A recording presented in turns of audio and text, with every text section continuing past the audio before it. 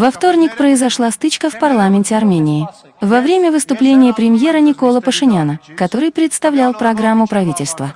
Как передает ДАС со ссылкой на российские СМИ, словесная перепалка депутата от оппозиционной фракции «Честь имею» Анны Мкртчян с Пашиняном переросла в конфликт с парламентариями от правящей фракции «Гражданский договор». Спикер парламента Ален Симонян потребовал от Мкртчян покинуть зал заседаний. Когда та отказалась, сотрудники службы безопасности попытались ее вывести. На защиту коллеги встали оппозиционные депутаты. В заседании был объявлен перерыв, во время которого возникла стычка. Служба безопасности силой пыталась вывести оппозиционеров из зала. Затем заседание парламента возобновилось.